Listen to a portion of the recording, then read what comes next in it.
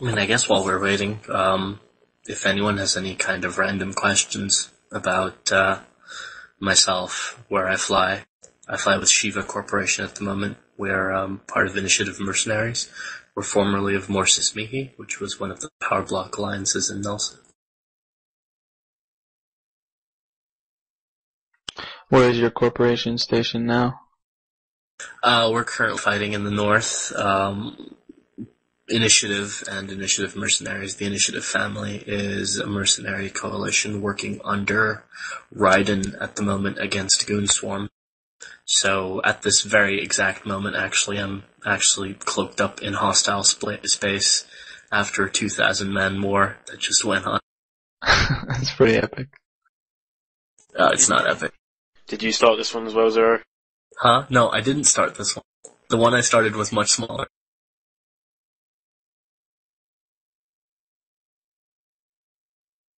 But, this one had, I think it peaked at 36 Titans, 40-something super caps, and, I don't know how many dozen carriers, and then about 3,000 drakes come and go. People died and more people came. I'm trained primarily Galente, but what type of ship should I be aiming for if I'd be interested in going up in nullsec PvP? It depends who you're flying with. Different corporations and alliances run different doctrines. Some will run alpha doctrines, which will focus around using Minmatar projectile boats mostly. A lot more have started using the new time dilation fits, which are more focused around lasers. So Omar is good there. Keldari is becoming a lot more popular with the Roke, and the Tengu has been a long-staying, stable, and of course the Drake. Some of the races, pretty much every race offers something in the way of utility in the form of recons and logistics. So in that sense, even if you are primarily Galente, you will be able to find room as an Aneros pilot or as a Lachesis or Arazu pilot in just about every fleet. Gotcha. No matter how high the Alliance sets their bar, there's always room for every race as long as you've trained the right kind of things they're gonna need.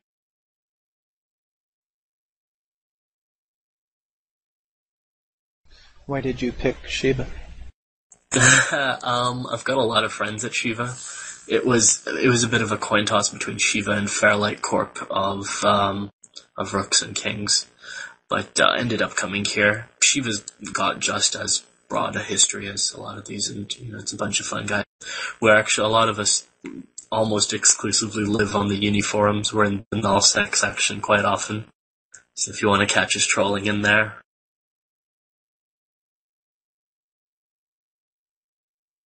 A small reminder to any member that does drift into that section, keep an open mind.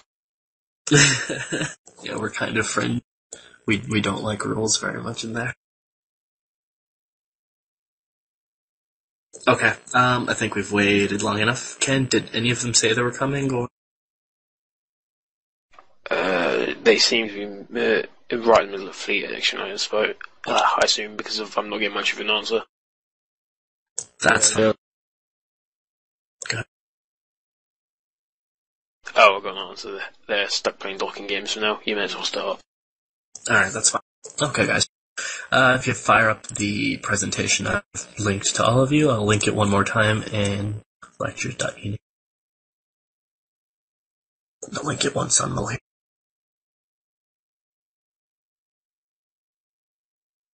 The Google Documents presentation should be fairly easy to open up. Alright, let's get started. The topic of today's lecture is going to be effective target management. This is first in a 3-part series of lectures on fleet command that I'm going to be giving to Eve University over the course of probably the next couple of weeks.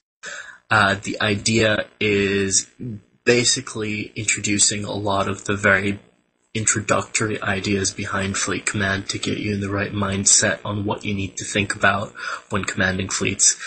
When it comes to actually commanding fleets, there's no hard and fast rules. Situations change, opportunities vary, and a lot of it is just thinking on your feet. So what we're just going to be touching on is a lot of the basic things that you're going to be thinking about when you're making those decisions.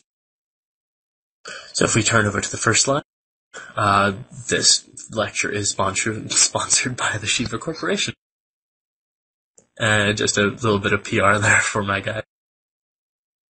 Okay, the summary. A brief lecture and discussion on understanding targets and the role of the fleet commander in selecting the appropriate ones to destabilize the enemy force as quickly as possible or to achieve another objective. This will be followed by a question and answer session. Now, basically, you've got a couple of objectives when you're calling targets. When you go into any engagement, you have the option to inflict as much damage as possible, i.e. you're killing your enemy. You have the option of ending the engagement as possible, as in taking out the core objectives, the pivotal role ships, stuff like that. A lot of the time, this will just be killing enemy logistics. It will be killing tackle. It will be killing fleet commanders, if that's what you want to do. If you want to draw out an engagement, you'll probably stagger your kills to sort of even out to keep the enemy on the field as long as possible.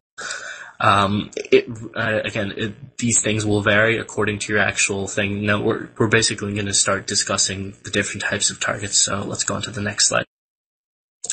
What is a target? In a nutshell, a target is any legal target that you can attack within the rules of the corporation or coalition you're flying with. With Eve University, that is sometimes NRDS, it's sometimes NBSI, it's sometimes war targets. The legality of a target often dictates the kind of force you're going to be able to bring against it. If you're in low-sec, you're not going to be using frigates against, -10s because you're going to get aggro. And you'll end up losing people to gate guns and stuff like that. Similarly, if you're in nullsec and you're fighting a single frigate, it might not be a good idea to aggress all of your larger ships on a single target because it prevents your ability to escape in a pinch from that system within the next 60 seconds because of aggression timer. So identifying the target is very important. What is the target?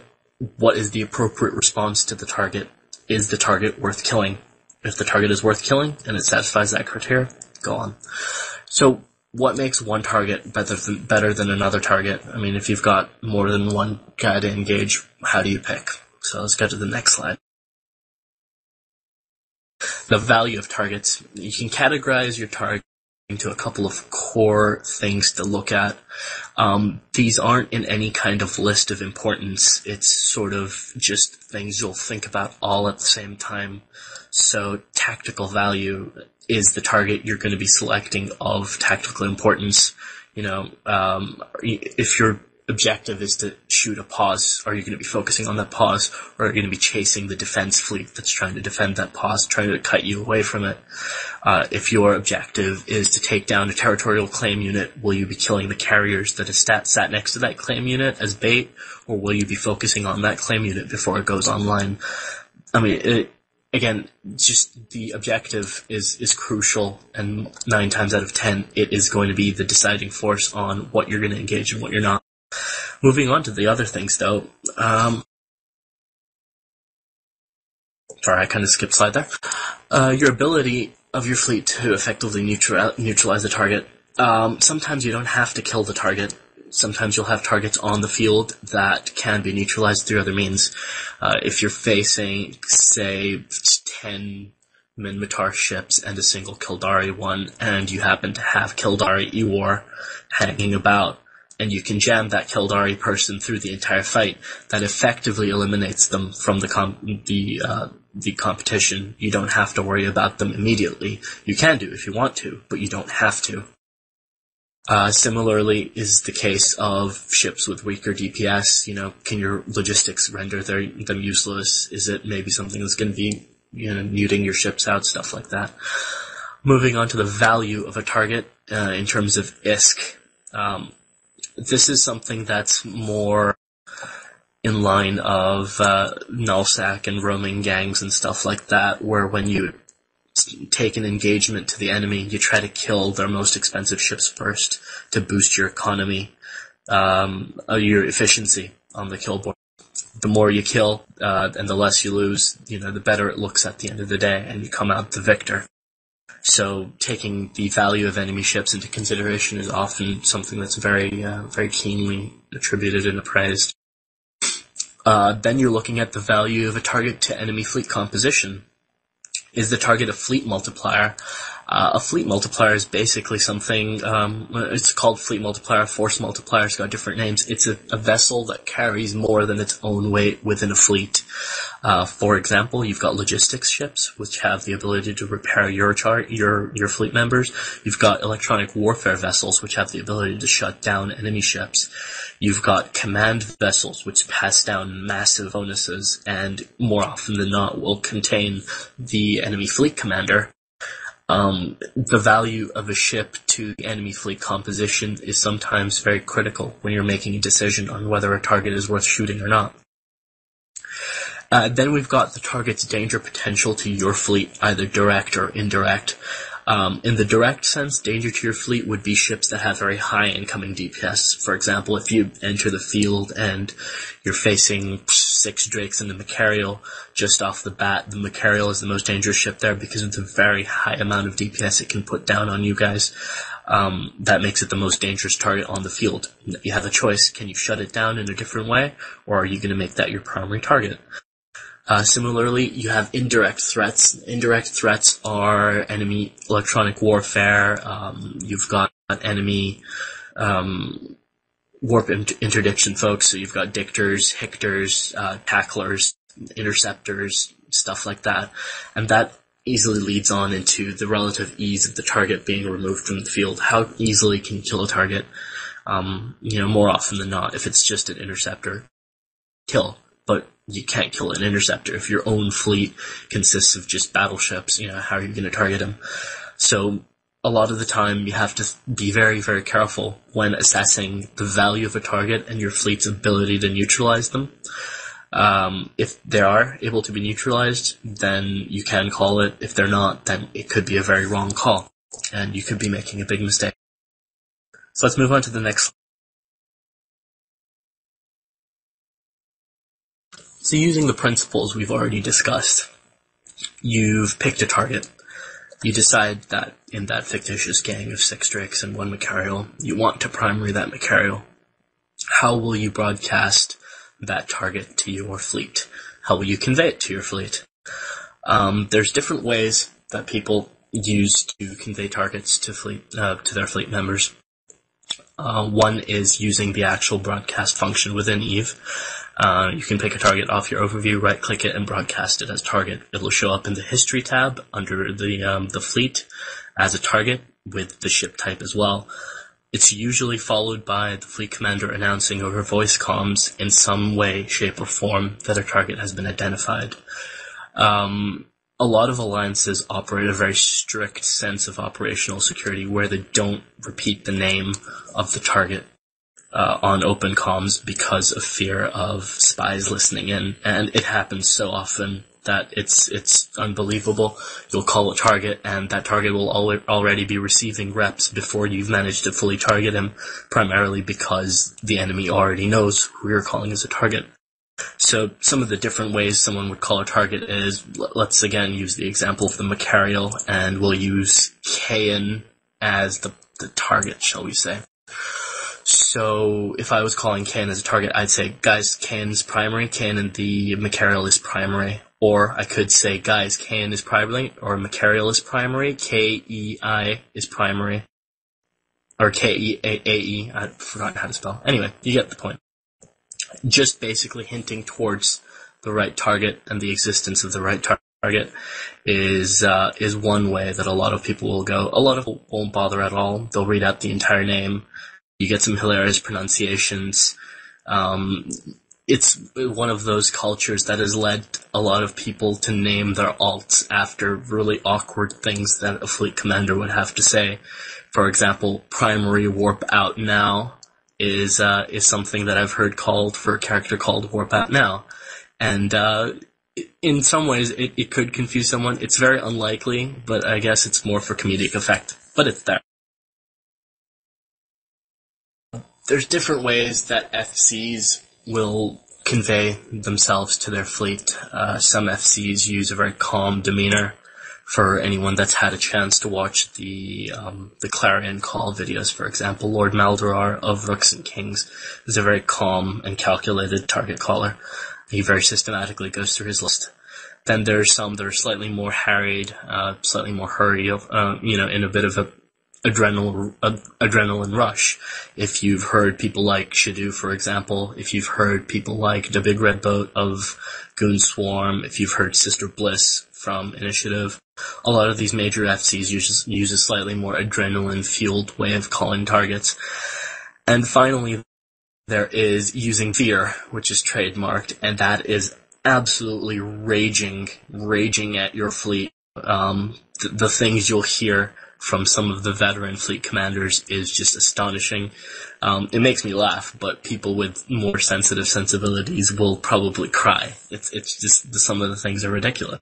But that's an option that's there. A lot of people find it's very effective to put the fear of God into your fleet mates because they listen to you.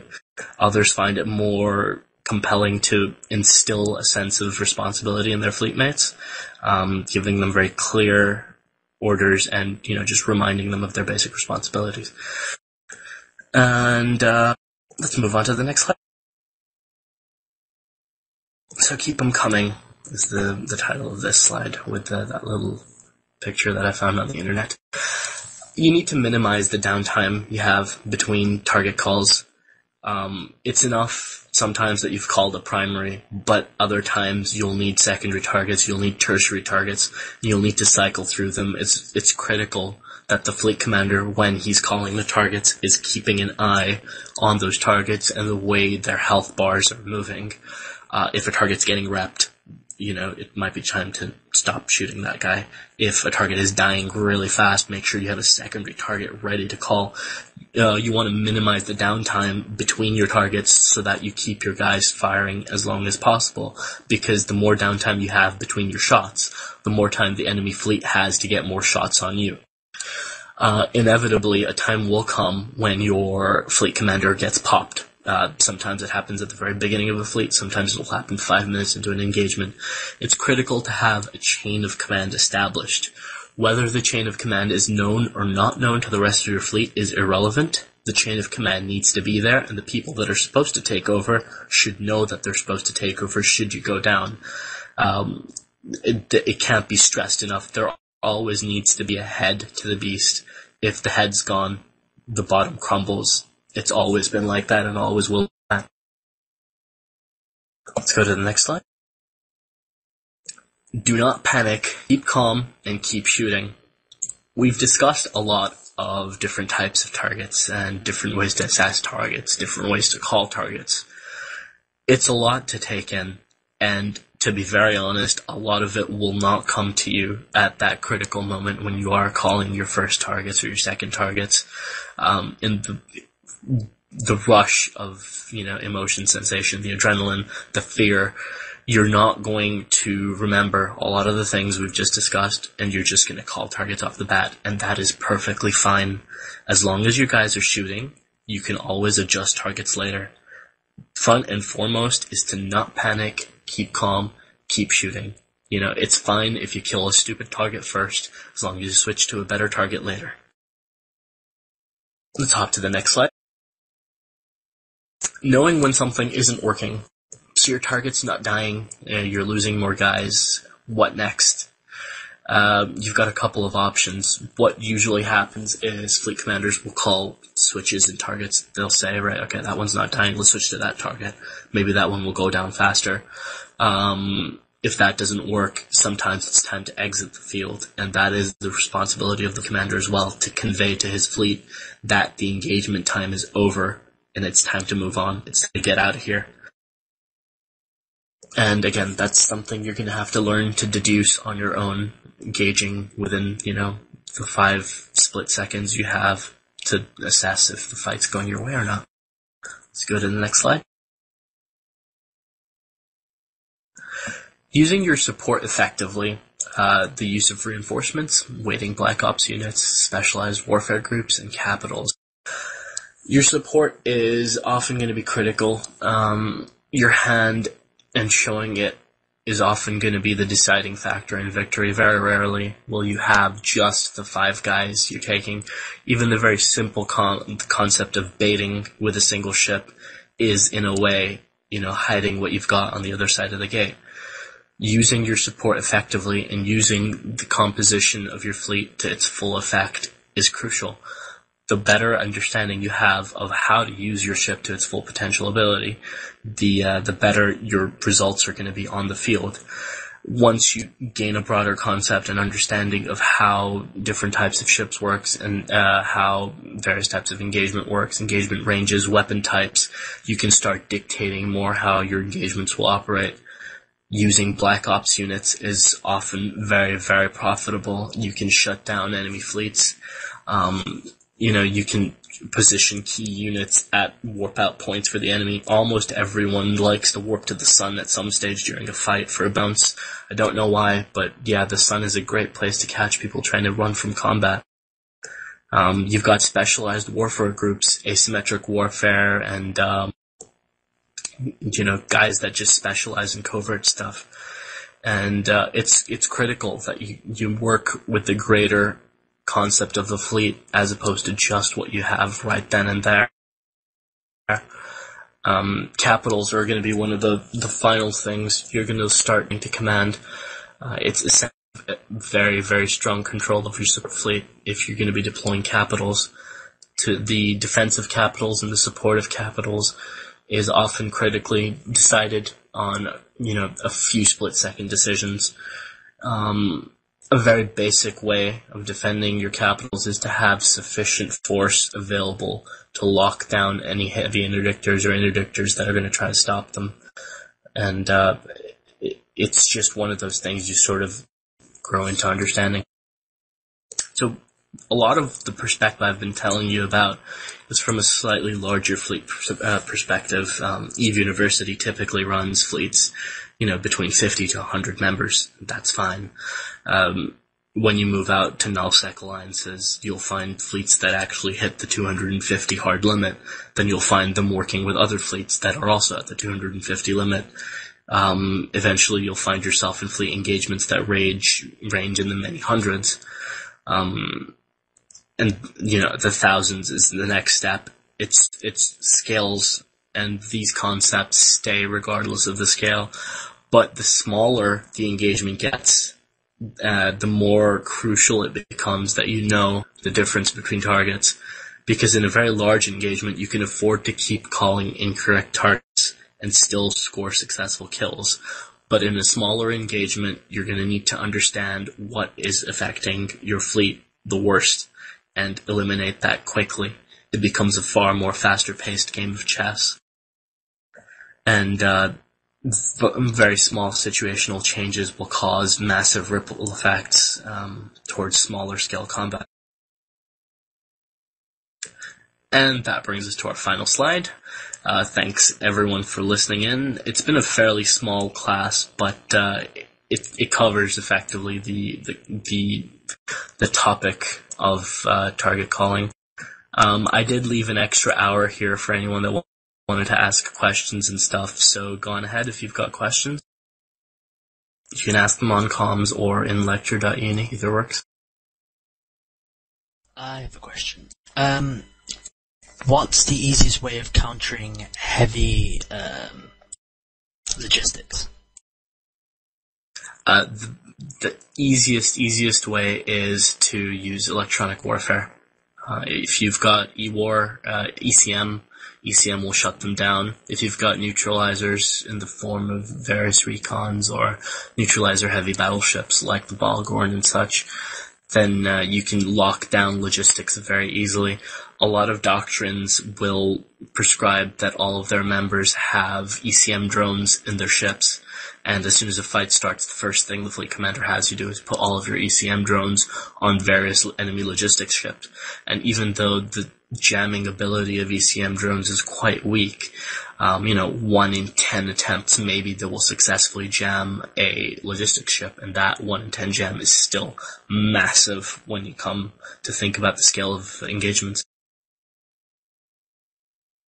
Neutralite asked a very interesting question, and it's something that was on my slides, but for some reason I didn't cover it, so let me scroll back there and find where it was.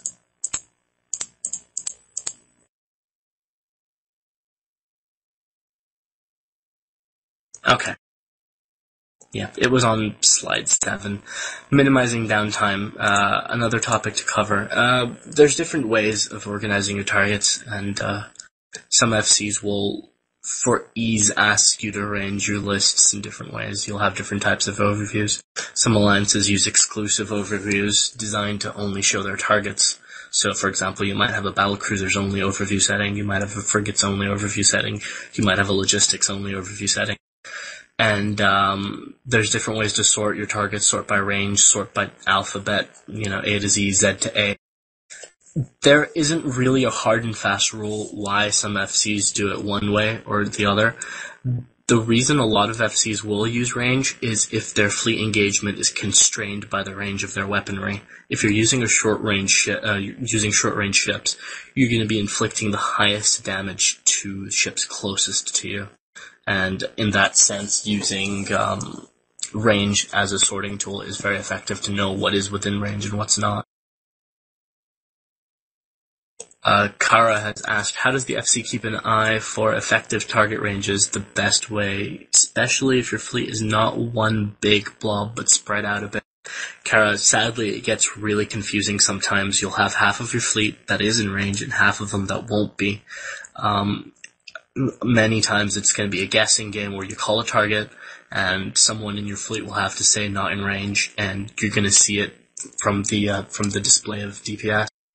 The easiest way would be through visual representation. Have a look on your actual, brackets, see if you can see the target within range. If you can, then there's a strong likelihood you're in the right position.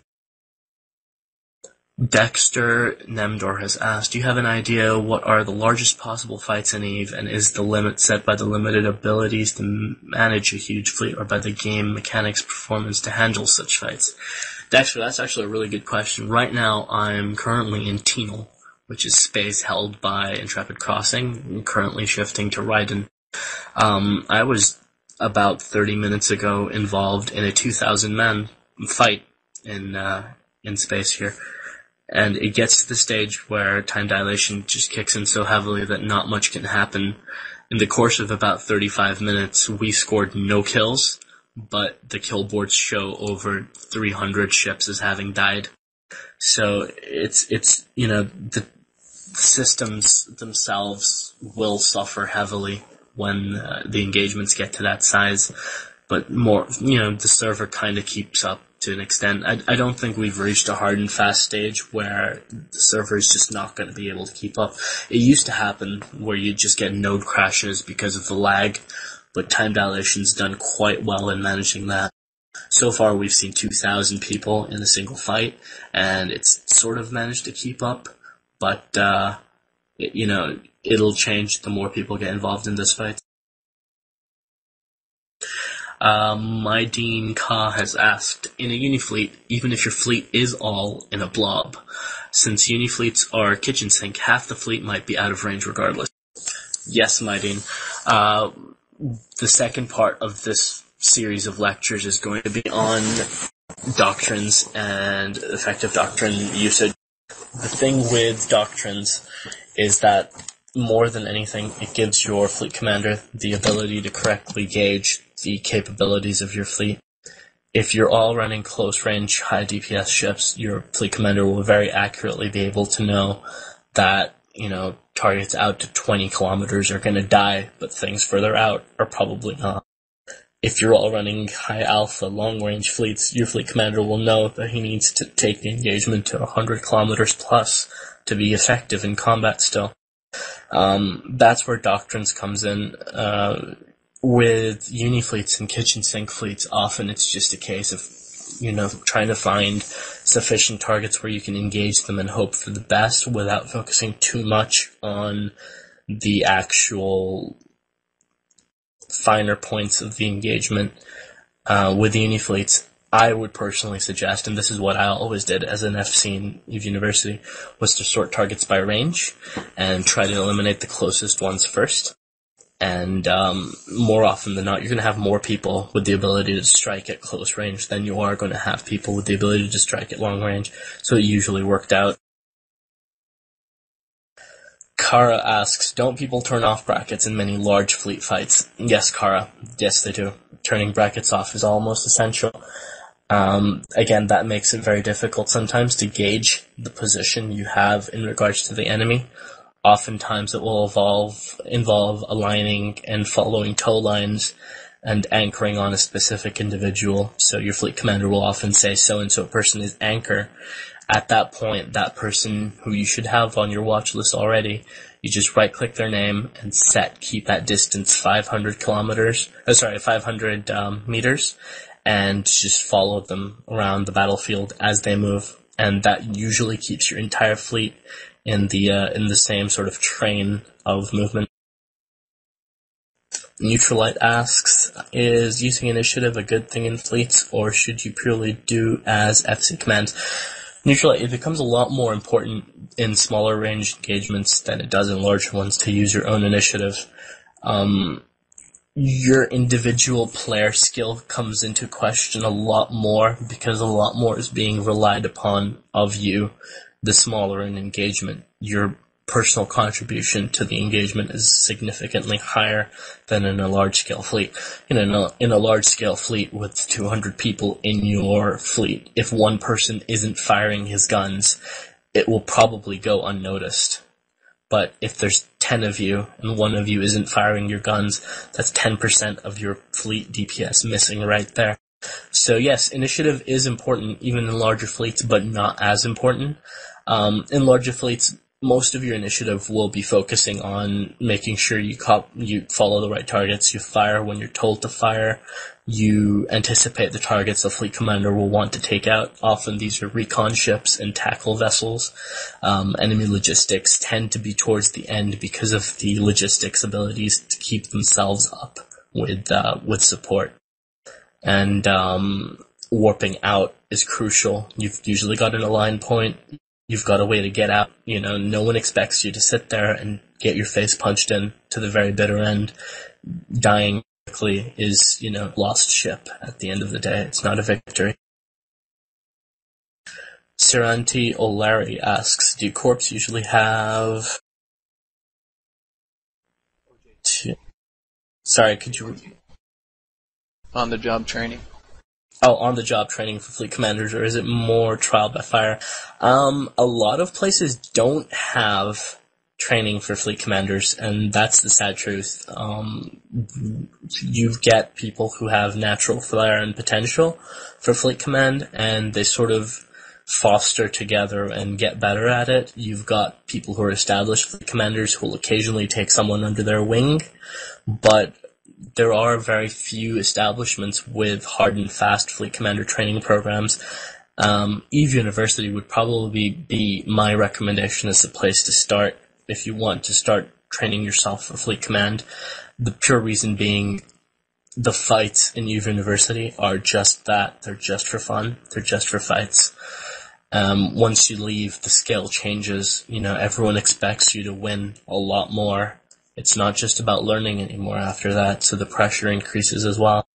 Another excellent place to probably hone your fleet command skills would be Agony Unleashed. I know they run a program, and they're very supportive of people that do want to learn how to command fleets.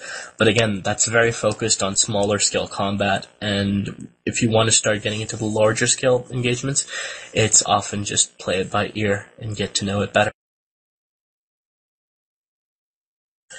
Roman Manowski asks, do you need brackets off if you're zoomed all the way out so it's not drawing the models? Roman, I'm not sure, to be very honest. I've always found that the first thing I do about an hour and a half before the fleet starts is make sure all my brackets are turned off, or all my primary brackets for vehicle models or for ship models are turned off, and only keep, planetary, brackets on.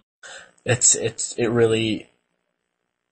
would imagine it would still have an effect on lag, but there's no way for me to accurately give you information on that at this time. Any other questions? Yeah, a bit off topic. How do you turn the brackets off? There's a couple of ways to turn it off. Probably the easiest is to click on the little options menu for overview and go to hide all brackets. You can specifically tailor your bracket profiles from your overview settings, and I think the shortcut is Alt, Shift, and X to turn your brackets off. I'm not positive on that one though. Someone might want to correct me. Is it Alt Z? I think for the primary brackets, it's Alt Z and then Alt Shift X to turn on and off special brackets. Right. Okay. Any other questions, guys? Feel free to ask questions about just about anything. I know a lot of you have been a little bit more curious about the kind of stuff we get up to as well. And I did expect a few more questions about, living out in Null and stuff. Neutralite asks, in large-scale fleet fights, do missiles lose out over turrets in terms of being able to put down damage, and as the fight persists, if this is relevant? With time dilation, missiles travel a lot slower now, but the converse of that is that when they do impact, it's harder to gauge the time, Previously, you'd be able to sort of estimate that, okay, if this missile travels at 7 kilometers a second and the target is 10 kilometers away, then the missile will reach them in about a second and a half, and then another quarter of a second while it does its little routine of circling the target before finally striking it. As a rule, though, missiles tend to be a very different type of engagement. If you're using missile spam, expect your damage to come through slow, and in some ways you do lose out in the sense that you don't have the immediate damage that turrets provide. You'll be red boxed on a target, and they've got all the time in the world before your missiles reach them to warp out. I've seen people who sit on the field until the very end, until the missiles are about 10 kilometers away from them, and then they warp out.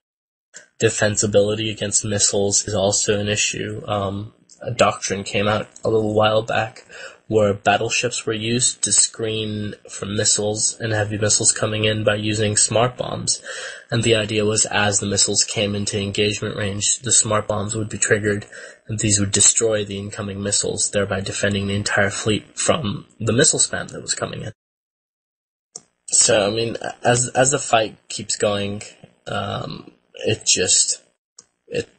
it's one of those things where it gets more and more irrelevant, the type of damage you're using, because your fleet is focused on using what doctrine you are using to its best advantage. If you're using an alpha doctrine, you'll be alphaing ships. If you're not alphaing ships, you'll be switching targets. And if you're unable to do that, then you'll be leaving the field.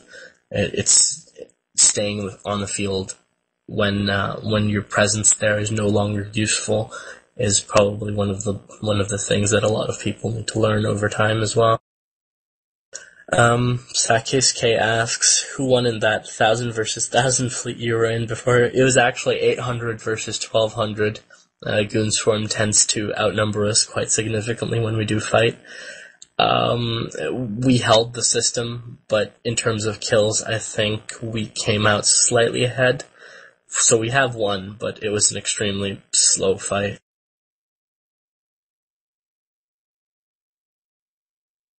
Scientific and Eon Ending ask, in time dilation, how do logis know if they really are being effective, being so lagged? That's a good question. It used to be the case where you wouldn't know. You'd be triggering your repair modules and hoping for the best as damage was coming in on your targets. And this was in the lag days where sometimes your modules would lock up and you wouldn't be able to turn your reppers off. You need to pick up and drag your modules around on your overlay before they'd finally free up again and you could fire them. But it's a lot more apparent now from incoming damage and your logistical cycle time, the effect that your repairs are having on your target. Again, it depends on the scale of the engagement. Sometimes the incoming alpha will be so high that there's going to be next to no way to save the person you're trying to save. Other times you'll heroically keep up one person forever, but then, the next person called primary will die so fast that there's no way to save.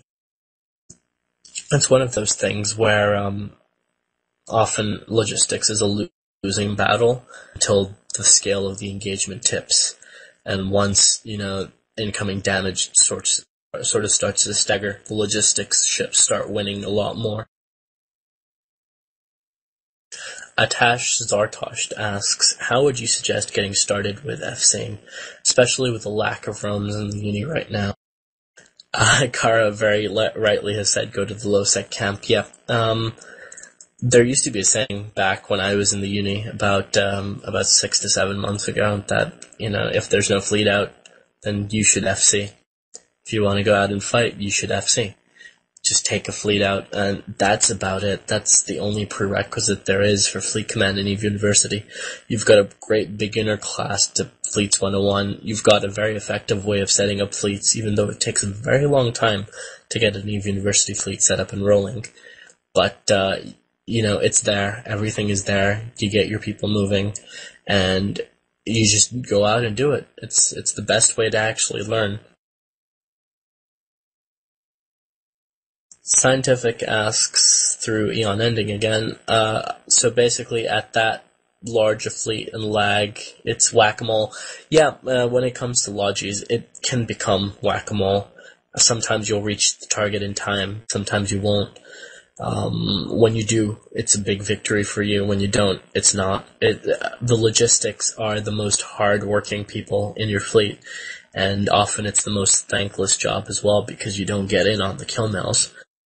But that's just the way of it. You're the most important person in the fleet. When a fleet is forming, logistics are one of the first things that are called for, because everyone can fly a damage boat. It takes a certain degree of selflessness to fly a logistics vessel.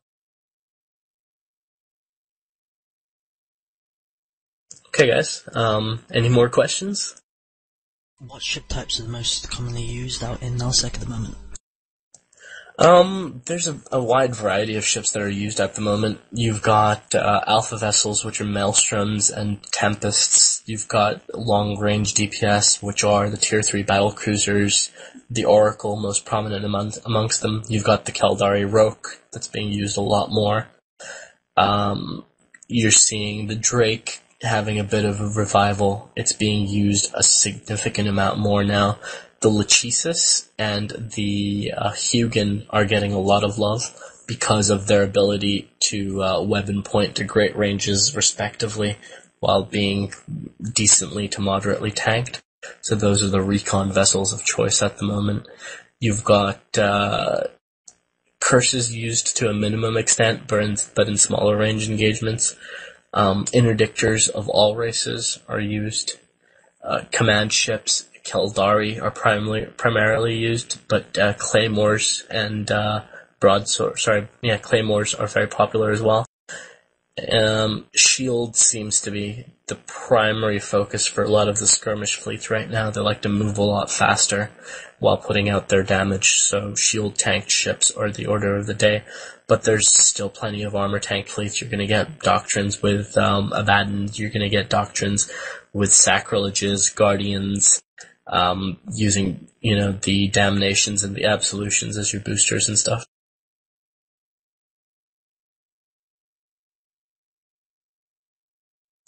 Sakis K asks, what's the typical ratio between DPS and Logis in a fleet? Sakis, I would say a perfect ratio would be about 25% Logi to others. If 1 in 4 is a Logi, that's a very good ratio. If you can get 1 in 5, that's also not too bad. Realistically, you're getting 1 in 10 a lot of the time, though, so about 10% is the realistic number of logistics a lot of people will feel. Eon Ending and Scientific ask, do you think CCP should find some factor to get lodges on them without the typical drone whoring for kill mills? CCP is saying that they're planning to do something about it. They might be planning to introduce remote rep as something very similar to remote sensor boosting and remote tracking boosts, in the sense that it shows those ships on kill mills. So if they do incorporate that, then I think a lot more people will find logistics as a viable ship to fly. Kara asks, is the Talos used, or does it not get any love? The Talos is actually getting a lot of love at the moment with a lot of the nullsec alliances. Yeah, someone was trying to contact me there about something random, but never mind. The Talos is getting a lot of love in a lot of smaller engagements as well as larger scale ones. It's very effective when used with railguns, and it can hit out to very far ranges. We've got Talos, Naga, Oracle, and Tornado Doctrine that fire out to approximately 225 kilometers, and that's the engagement range we use. Serenity asks, so mainly Tech 2 and Tech 3 ships are used? No, that's not the case at all. All of the battleships used are pretty much Tech 1. Battle cruisers are still used quite often. It's pick and mix, really. A lot of the alliances will have room for you all the time, no matter what you're flying. Now, if you can't fly what they're asking you to fly at the time, then you're more than welcome a lot of the times just to bring an interceptor of some kind, because there's still always a use for active bodies on the field. There's always going to be the need for someone to point a target. There's always going to be the need for someone to, burn out a safe point, stuff like that. Serenity asks, how long do you think is long enough in the uni? That's a personal thing. It will depend on when you're ready to move on. For a lot of people, the first indications you'll start getting is that the rules and limitations placed in your university start grating on you a little bit. You start feeling a little bit irritated by them. You start feeling that it's cramping your style, so to speak. That for a lot of people, that's the first indication that, okay, maybe this isn't for me anymore because I want to try other things. But it's not always the case, a lot of people will look at the place they eventually want to end up, and plan accordingly. Like, Shiva, for example, has a 20 million minimum skill point requirement. We're going to be dropping that quite significantly, in the near future, because we're focusing a lot more on recruiting people who will fit in more with our ethic of being, talented PvPers, as opposed to people who have, advanced weapon upgrades 5 and are able to fit every single one of our fits, even though our fits are actually very difficult to fit some of the times. Almost none of our fits work without an implant, regardless of what your fitting skills are. So it's one of those things. More often than not, you'll have to look at how you're going to live, where you're going. If you're going to be able to sustain yourself, if you're going to nullsec, will you be able to survive? How will you make your money? How will you pay for your ships? Is your ships going to be paid for by the corporation you're moving into, or are you doing it yourself? How are you going to plex? If you're paying for it by cash, that's fine. If you're needing in-game money, where will you be generating that? A lot of the nullsec alliances actually are war decked a lot more than even Eve University is. We tend to be at continuous stages of war for probably months at a time. Different corporations in HiSec sort of cycle them, trying to catch, the occasional person who comes to JITA and whatnot. So it's just one of those things. It really depends on you. If you feel you're ready to move on, you should start exploring things that interest you, and and start spreading some feelers and getting to know people in potential homes, if that's what you want to do. Or there's always the option to go at it on your own. No worries, guys. I was gonna offer a small demonstration on target calling. If you guys want that, I can show you a couple of different styles as well as my style. If we're gonna do that, okay, fine. What I'm gonna need then is for someone to name. Actually, if a bunch of you X up, so I get a lot more names in lectures right now, so I can update that list. Okay, that's good. Got a nice big list of targets there. Now, could 3 people name a fairly decent ship? So just 3 ships. Okay, we've got 3 there. We're gonna go with the Basilisk, Talos, and Tengu. We'll have the 1 Vexer. Okay, here we go.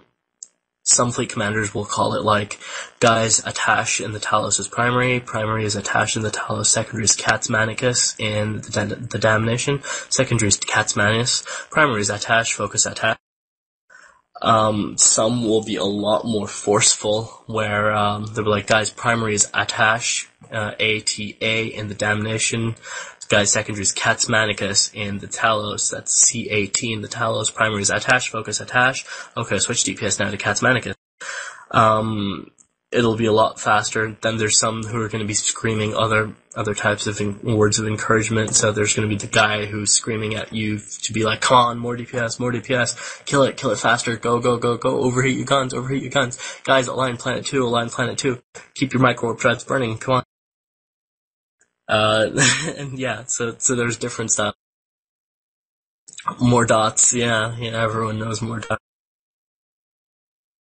Yeah, I get quite angry when I start calling targets, and I was talking to Ken about it a couple of days ago, where I went on this little shopping trip and ended up triggering a war that resulted in about 10 million worth of kills, all because I wanted to buy 2 rigs in hostile territory. You should explain that. It's good stuff. It's a funny story. Okay, so I was going through, I was wanting to fit a new ship out, right? And I needed rigs. And the rigs weren't available locally. They were available 7 jumps away in hostile territory. I was like, guys, does anyone have these rigs? No one was speaking up, so I was like, fine, I'm just gonna go over there. So I hopped in my bomber, and it was my Sino bomber, just as fate had it. And I burned out there, and one jump out from target, I saw a friendly fleet getting a beatdown by an enemy Maelstrom fleet. So I was on Mumble at the time with some of our guys, and I hopped into a fleet channel, and I was like, hey, do you know that these friendlies just got a bit of an ass kicking here? And they're like, yeah, we're forming on a Titan right now to go jump them. And I was like, oh, well, lucky you, I have a signer right here. I'm in system. And they're like, oh, excellent. So I got into system, and we chased these guys around for a bit. We got a couple more bait squads in. And what basically happened was our bait squad was engaged, so we had 10 guys who got engaged by this fleet of about 70 maelstroms, and they started decimating the fleet. And the fleet commander had brought a Sino with him as well, and he was in his broadsword, so he bubbled up and he lit his Sino, and they pretty much melted him straight away. So imagine the kind of DPS that was coming in at him there. It just absolutely decimated him. And his Sino went down about 5 seconds later, and our Titan only managed to bridge in about 5 guys. And so I was like, right, okay, it's hero time. So I decloaked my bomber, and I burned right into the middle of the maelstroms.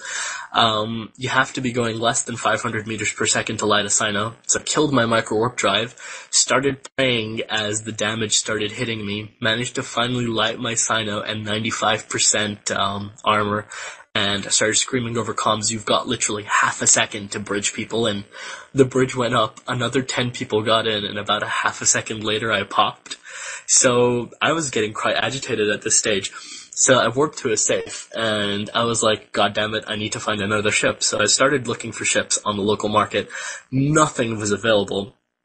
I mean, I can fly any cruiser, any T2 cruiser, any T1, T2 frigate, and any T1 battleship, but nothing was available on the market. Finally managed to find one Mauler, so our fleets were all shield tanked. I was in this one heavily armor tanked Mauler with the warp scramblers and a Sino fit to it.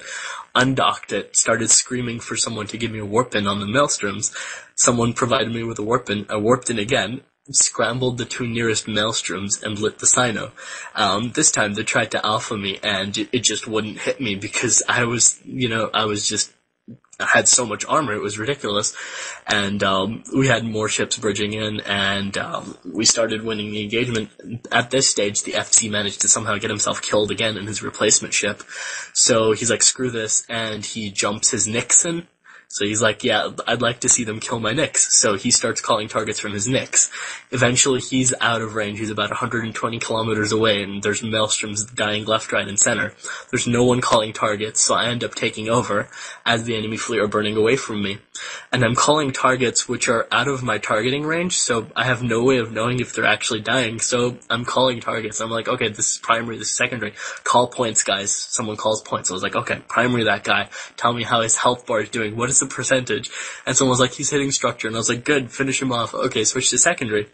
And at this stage, like, people are just trying to talk over me at the same time because I'm out of range, and, they're like, oh, you don't know what's going on.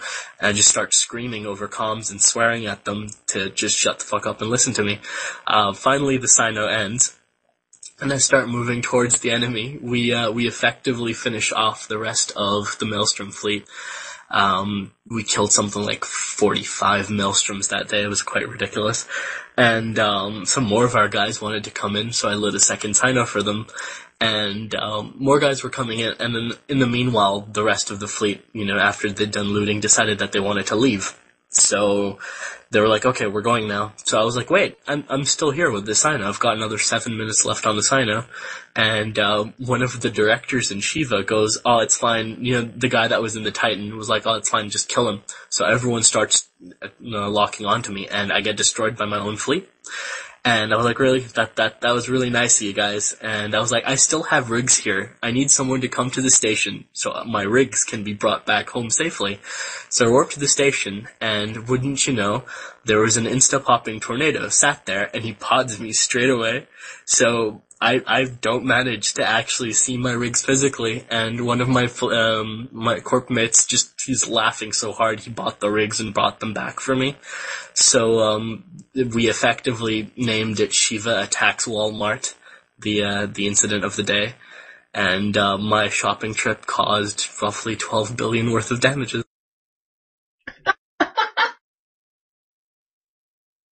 Yeah, that's the kind of thing that will happen, the best example I can give you are the guys in Dudreda. You're undocking and you're getting fights all the time. Where we live right now, we're 3 jumps away from another major alliance that wants to kill us. We're about 12 jumps away from a heavy super capital staging point. We'll occasionally get a Titan dropped on our heads. We'll occasionally get a bunch of supers. We'll occasionally go look for a super to kill. It's just something that's always going on in nullsec, and a lot of people will eventually find it to be home. It's not dangerous anymore when you live there. How do we afford this mayhem? Shiva is one of those ridiculously rich corporations which has got Tech 2 VPOs and massive, market stockpiles. It's got a massive amount of investment in the market, and so it actually generates a massive profit. Shiva runs 100% reimbursement on a lot of our ships, as long as you don't do something stupid when you're losing it. And if you're with an official FC, every ship is usually 100% reimbursed. We've also got programs to help our corp mates make ISK, and I won't delve into that too much, but we've got means to make sure that everyone's usually above 1 billion ISK in liquid. And then at the end of the day, we've got our corp ships. If you can't afford our ship, your own ship, there's usually about a dozen to 2 dozen ships lying in the corp hangar that you're free to use on the premise that if you lose it, you'll replace it. Usually it'll be someone else's ship. It'll just be sitting there. We're all very cool with that. We just dump our ships there and someone else uses them. Fair enough. If they lose them, they replace them. It's a trust thing. Our website, That's probably better if I just refer you to our public channel. All of our information's there. There's usually some of us there. We can be a quiet bunch in our public channel sometimes, just because we get a lot of spammers in there. It just comes with the territory of who we're fighting at the moment. It's Eve Shiva. Yeah, there we go. Yeah, see, I'm terrible. I'd make a horrible recruit. I'll let Caleb know. I've already been rejected from HR, and Master Akira has made it his pointed mission to let in anyone I disapprove of and ban anyone I recommend. That's just the love we have. Yeah, a lot of the forum celebrities you see, like Master Akira, Caleb Nowish, SW Guru, these are all Shiva folk. There used to be a time where we used to consider, like, the joking way of referring to Shiva was that we're the ridiculously rich people and Eve were snobs. We used to be in the same alliance as Tigrads and Morsis Mihi, and we had this healthy little rivalry with them, where we were the space snobs and they were the incompetent PvPers. But yeah, times change, and everyone moves on, different alliances and so forth. Anyway, guys, it's been... And it's nice to see this massive turnout. It was good fun. I will probably be repeating this class in the coming weekend, just for the Euro guys. I know I've got a lot of buddies that wanted to attend this that haven't been able to. I'm sure a few of you have recorded this, so if you do put that up, that's fine. There is also the presentation, which I will leave up, so that should probably be put wherever the recording is put. I'm sure someone will sort that out. I don't personally know how to. And it's been nice meeting you guys. I'm usually on this Mumble at some stage. If you want to have a chat, I'm usually in the non-Eve gaming section, just having a bit of a chill.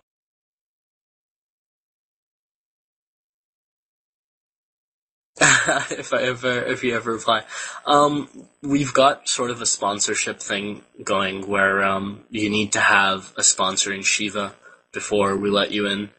Obviously that's not going to apply to everyone, so the best thing I can recommend is to hop in the public channel, get to know the guys there, get to know the recruiters, and you can still convince them if you're sort of dedicated enough to the task. The thing we look for more than anything else is that you're an active PvPer. You know, you have to have that desire to kill things.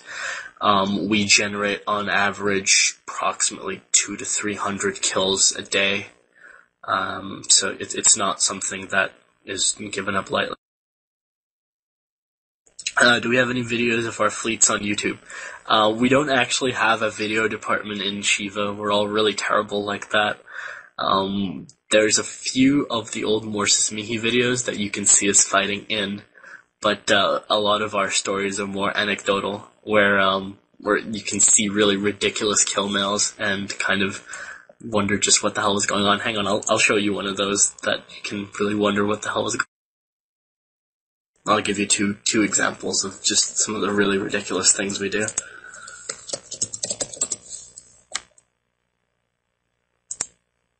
Trolling for kill mails is always fun. Here we go.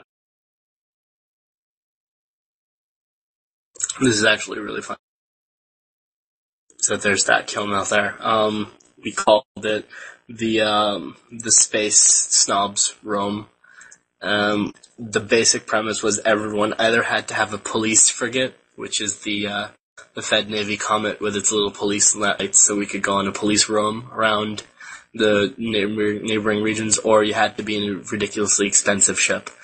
That was the basic prerequisite for coming on this little frigate roam, and we basically whelped our entire fleet against one hurricane.